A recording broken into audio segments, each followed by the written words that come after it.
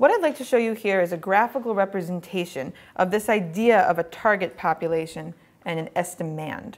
So the smiley faces I have here represent all possible units of analysis. What is a unit of analysis? In most studies that you'll probably see, the unit of analysis is a person. So we're interested in the heights of all women, or we're interested in the votes of all voters in Massachusetts. But the units do not have to be people. Maybe they're households, and I'm interested in surveying households about their internet usage. Maybe the units are rats, and I'm interested in all possible rats and what I can say about them. Maybe the units are inanimate. Maybe the units are pieces of metal, and I'm interested in what happens to them when I apply certain engineering conditions. There's a lot of ways to think about units, but the idea is if you think of a data set that has variables across the columns and data points down the rows, and we'll talk about those things more specifically as we go, the units are what's along the rows: the person, the household, the rat, the piece of metal.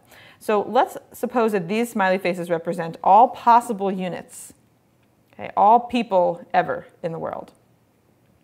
The target population is the set of units that you'd need to explicitly calculate whatever it is that you want. So if you're interested in all women in the US who are older than 21, all possible units are all possible people, but the target population consists of women over the age of 21 in the US right now. In the election example, the target population is not just all people, but all people in Massachusetts who are going to vote in the next election. The estimand, again, is the quantity that we would like to estimate. So it's something that we could calculate if we actually had information on every unit in the target population. Again, if we actually had all the information in the target population, we wouldn't have to estimate anything. We wouldn't need to do any sort of statistical test. We could just calculate the average of all their heights, the rate of their votes for the Republican, etc. That's the estimand, and that's a term that we'll return to throughout this course. So if our goal is to learn about every unit in the target population, one question you might have is why we don't just do that.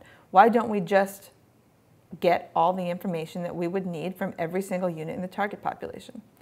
What is that called? That's called a census. So a census is a way of gathering data where you actually collect information on all of the units in the target population.